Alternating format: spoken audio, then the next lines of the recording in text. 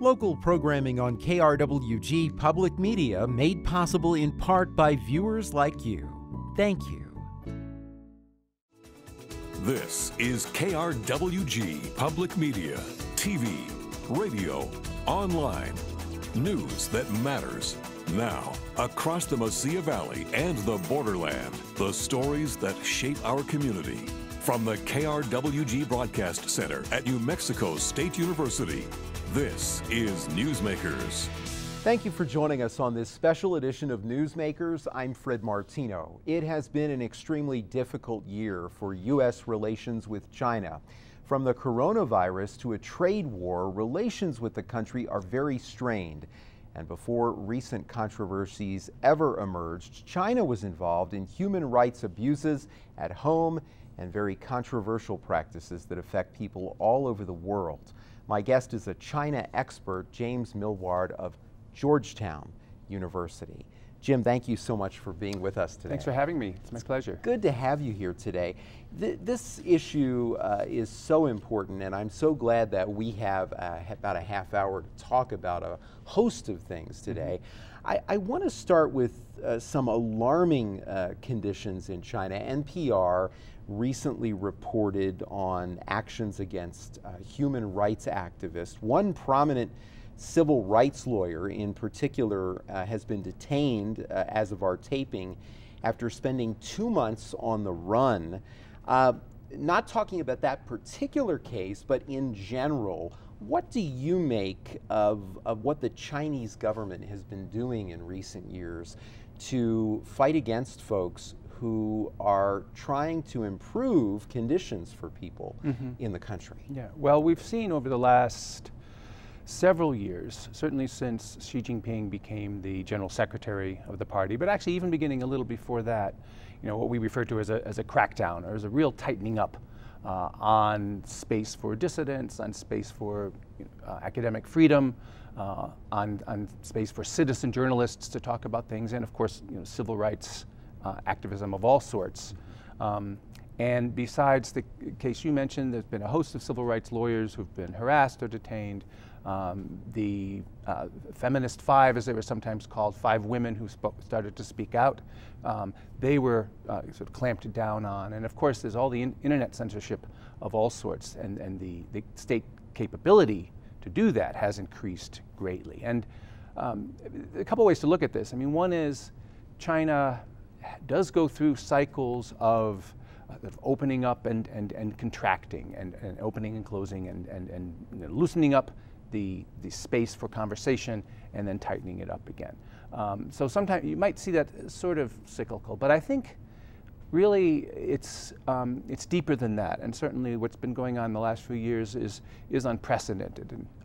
And often you see comparisons made to the Cultural Revolution or other things like that, and it's hard to know exactly why that is. I think one reason is perhaps because with globalization, with all the greater changes in the world, with China's rise, we're seeing China's strength, but also there's a lot of vulnerabilities, and the Chinese people are much more knowledgeable about the world, traveling back and forth. It really is harder, despite all of the digital capability and so on that the party has, it is harder to keep people in a bubble, right?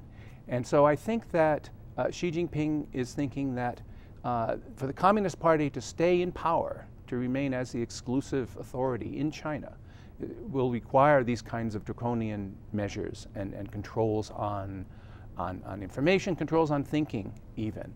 And so although not coming entirely from him as an individual, I think his rise to the supreme leadership, and of course he's now the equivalent of president for life, right? Because he's changed the Constitution to allow him to serve multiple terms. That really is the marker. And this is important distinction to make because in the conversation now about China and particularly in U.S.-China relations, sometimes it's said, oh, engagement failed. All of the policies we've had for the last 40 years have come to nothing, and China's as bad as it always was. And that's completely untrue.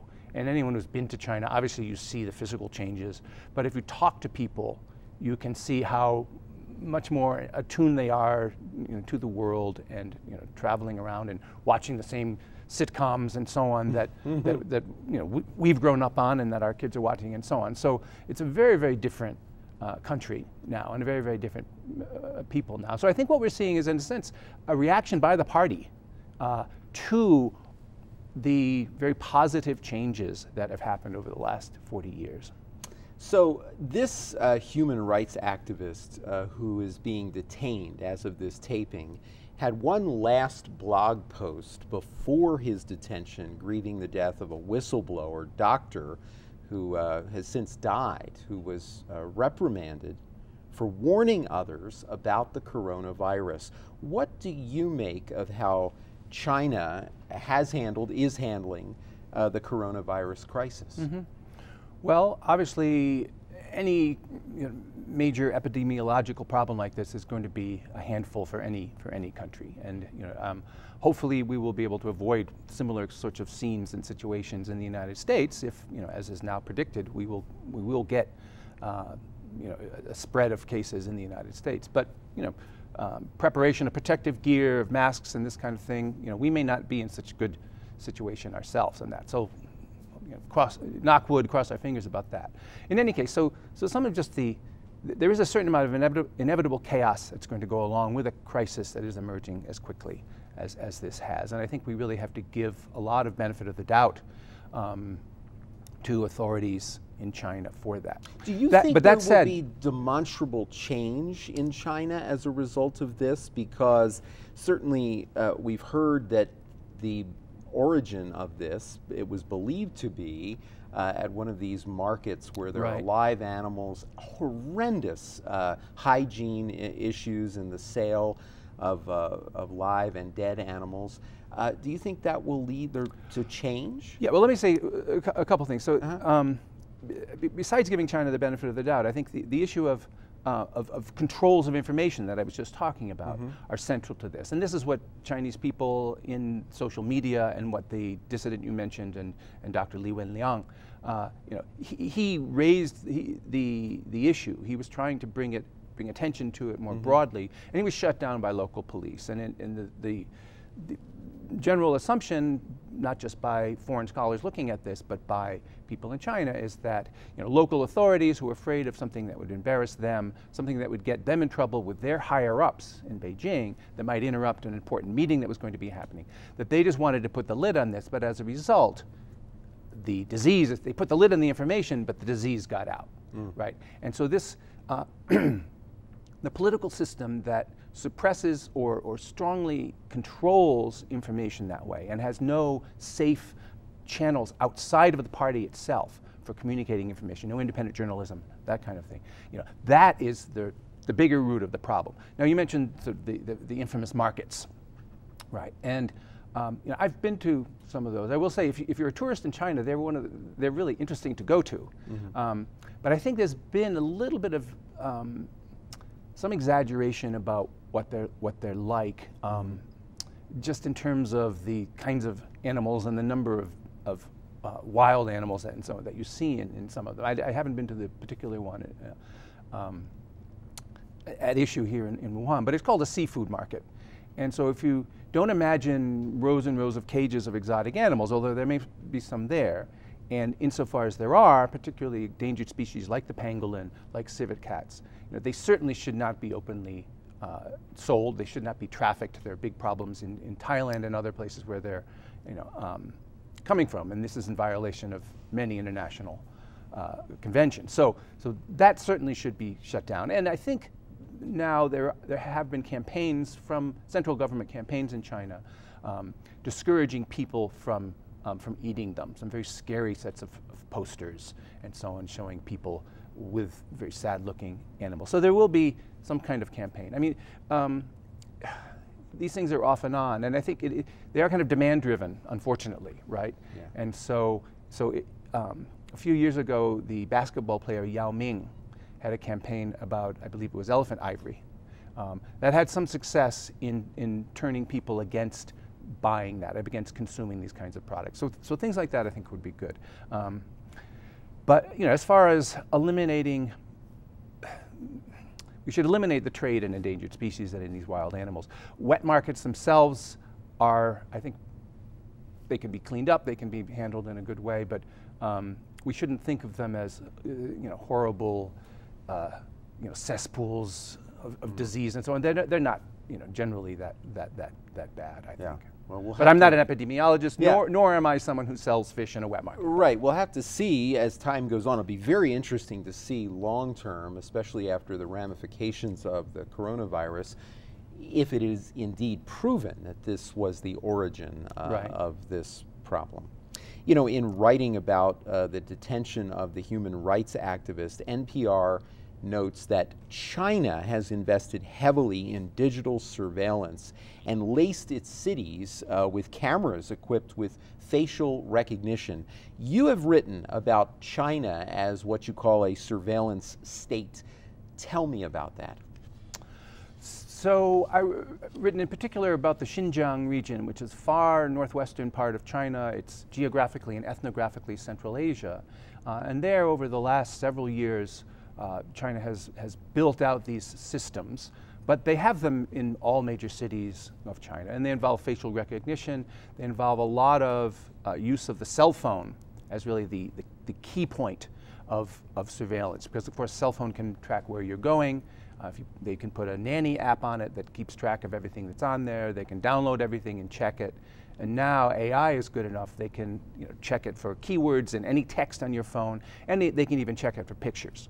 So in Xinjiang, they're very concerned about Islam, excessively so, and they've been looking for any kind of Islamic symbols or Arabic writing on people's phones, and they can do that through simply scanning or even sniffing a phone remotely. And why are they so concerned about Islam? Well, this is obviously another question which will, I don't know if we want to get to it now in our conversation, but the issue in Xinjiang, as the Chinese Communist Party sees it, is that Islam is the source of dissent, of people being unhappy with the policies of the Chinese Communist Party. And the extremes to which the Chinese government has gone, it goes far beyond surveillance. You are here at New Mexico State University talking specifically about China's internment of an ethnic minority. Tell us about that.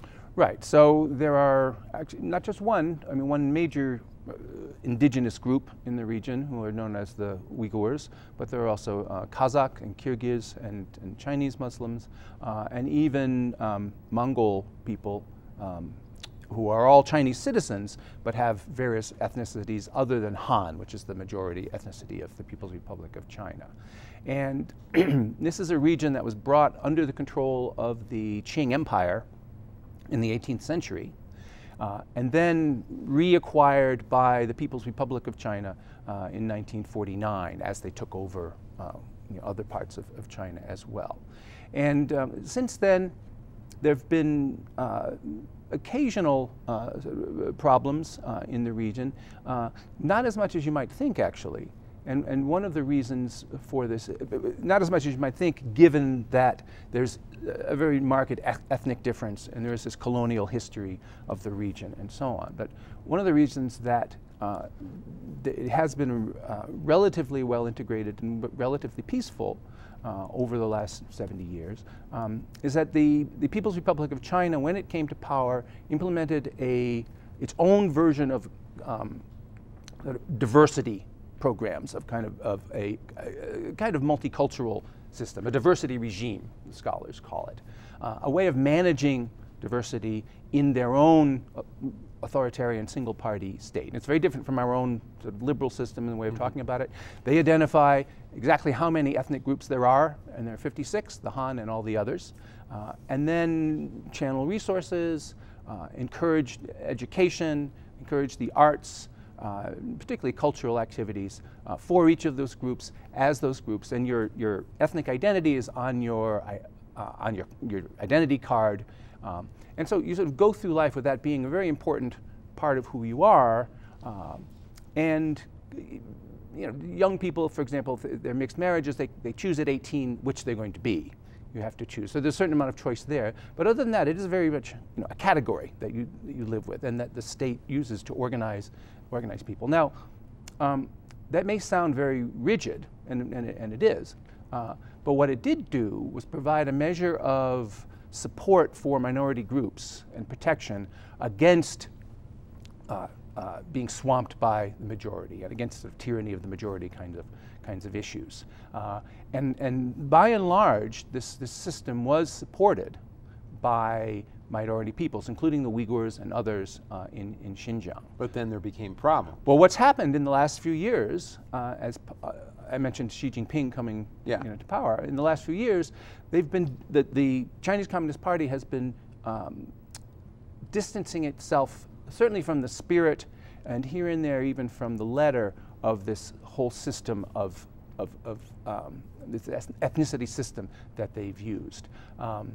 And rather than celebrating the differences and the diversity of China, the thrust of propaganda and of education in particular has been aimed at creating the image of and trying to create a homogeneous Chinese population that speaks Chinese primarily, that celebrates certain Chinese festivals such as the Lunar New Year, that is less interested in their own non-Chinese religion or customs, such as Ramadan, for example.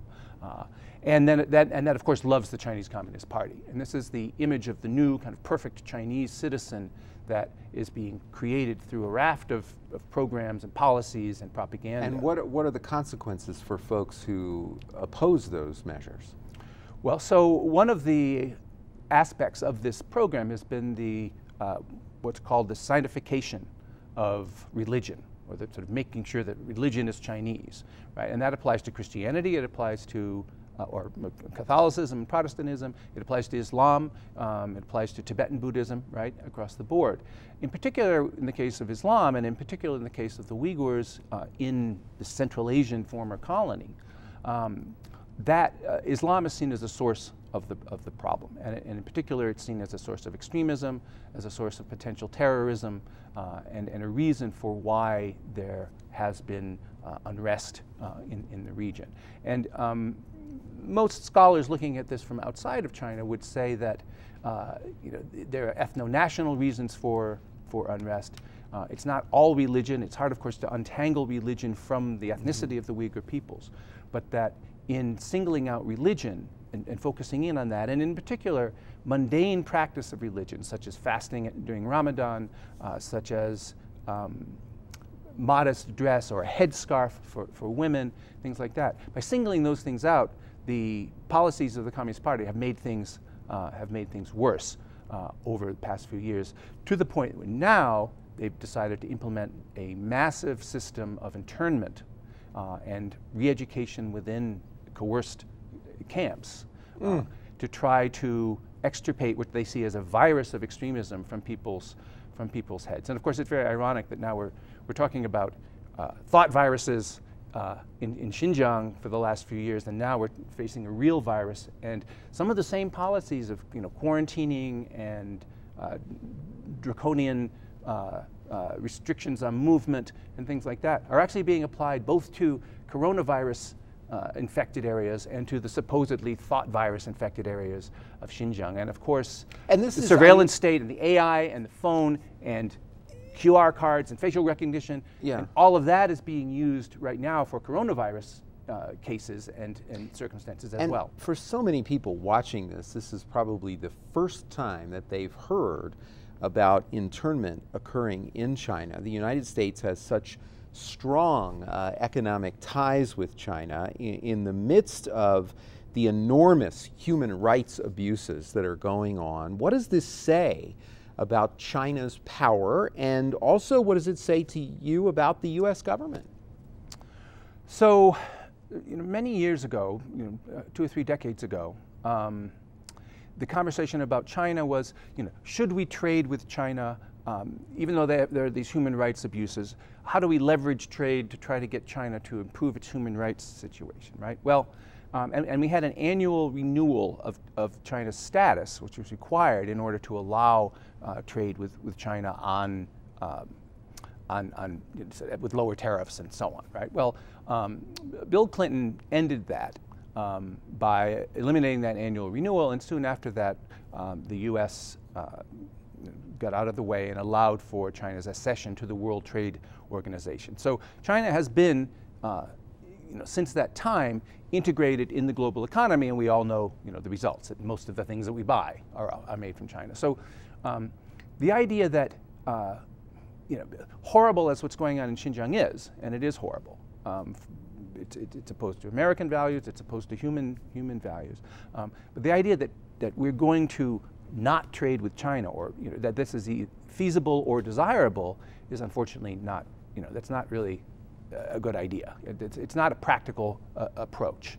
But does it scare you? And the let me kind just, of I'm sorry, let me power just that add, we're Fred. talking about? Yeah. Because a lot of people watching this program don't know the acceleration of power that goes so far beyond the fact, as you correctly point out, that much of the very inexpensive items that we purchase are produced in China.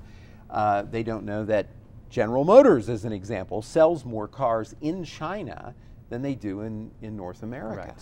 So the power is just it's not just the inexpensive enormous things. It's it's the parts of everything. It's the parts of our iPhones, right? Yeah. Everything else. So the economies are very integrated, and the tariff war, which is an ongoing too. It was not launched with any of this in mind, right? It was not launched because of human rights, such a thing. Just to make that clear.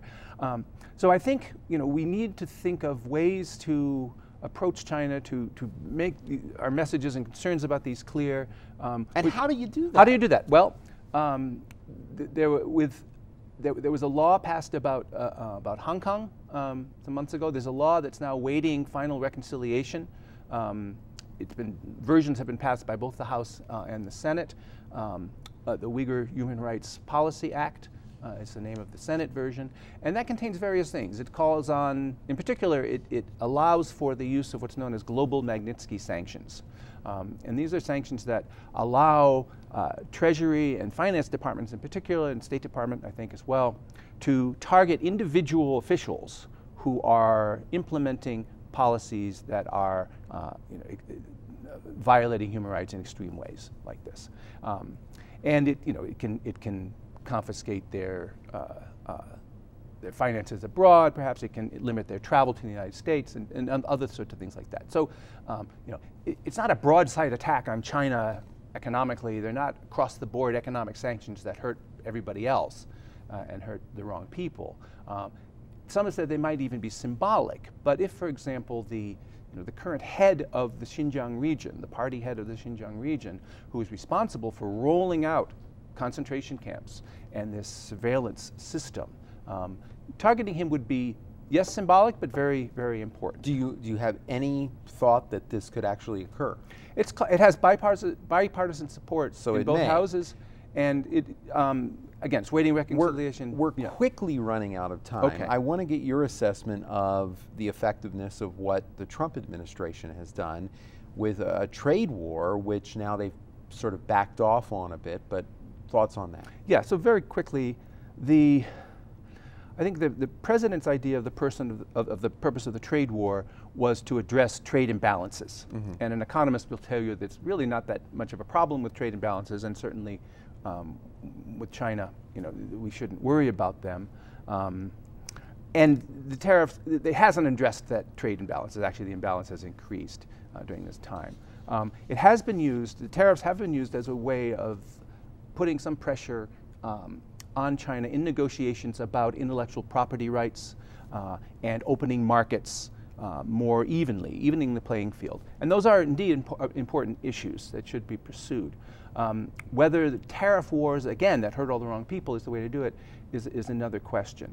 And in fact, we haven't really, even though there was an initial phase agreement made, which sort of stopped another, I believe, $250 billion set of tariffs from being put on there, it hasn't really addressed those thorniest issues. It's simply gotten a promise from China to buy some more soybeans, right? So unfortunately, the tariff war is not really the way to address these. What would have been a good way to do it would have been through TPP, the Trans-Pacific Partnership, which had been negotiated at great length in the previous administration, in which President Trump tore up in one of his first acts in office. And what that did was basically give the United States a whole range of allies in our economic dealings with China. It wasn't NAFTA for China. China was not part of it. That was the point, the strategic, but it gave us a lot of strategic weight in dealing about these issues with our good allies. It's going to be fascinating to see how this all plays out, because it certainly was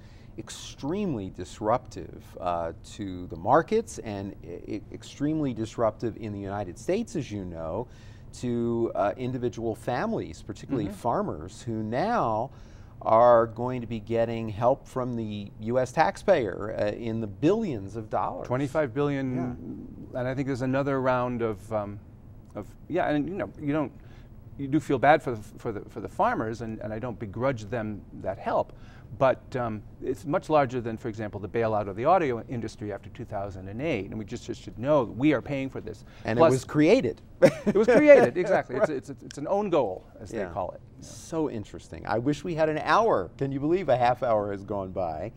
And we didn't even get to China's a big place. There's all a lot of to talk the about. topics that I wanted to talk about, but both you and I have seen the Oscar award-winning documentary American Factory on Netflix, and I think we both would encourage people to watch it. It's a fascinating look at how a Chinese company came into a former General Motors plant in the United States in Dayton, Ohio, and the cultural clash that occurred as a result. Something very interesting. And can I add just one thing? So that's that, but then the movie takes an interesting turn, and a bit of a spoiler alert here, but we see how automation is affecting the factory in China, and the razor-thin margins at which the Chinese company is operating.